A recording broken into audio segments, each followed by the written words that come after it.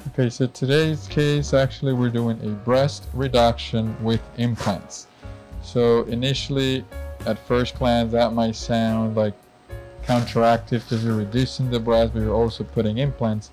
And to some degree that is true, but over the years, if you go over the history of patients that had breast reductions, for the most part, that surgery was performed without doing implants because there were some concerns of having problems with wound healing, which are actually valid. Now, as time has passed and patients have noticed the difference of having implants, especially in the upper pole where you get fullness, a lot of patients want to still reduce the size of their breast, do or have them lifted, but also have some sort of upper pole fullness. So more frequently these days, yes, some patients, and I say some of them, are candidates to do a breast reduction with breast implant. Like this particular patient saw, I think, 4 surgeons over the past 3 years. Actually, she's been looking to have the surgeon for 3 years. She saw 2 surgeons initially, and just in the past year she saw 4 surgeons. And of those 4 surgeons, I think she told me 2 of them told her that they could not do the procedure combined.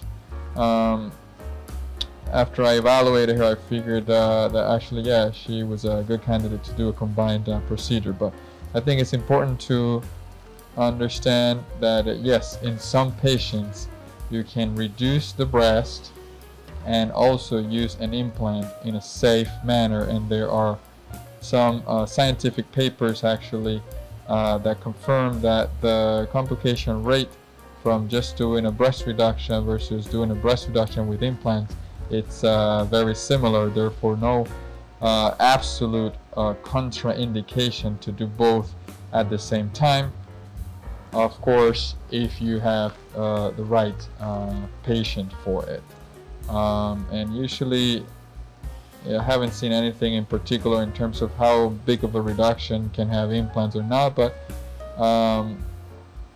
patients with extremely large breasts might not necessarily be good to have implants. Also, I think it's very important the way you tailor the technique to make sure that even though you have to remove breast tissue, that you do that at the end after you have already measured and see how much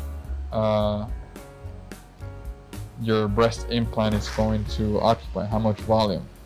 And that's pretty much it. So it's a mid case and breast reduction with implant. It's a possible safe option in some patients.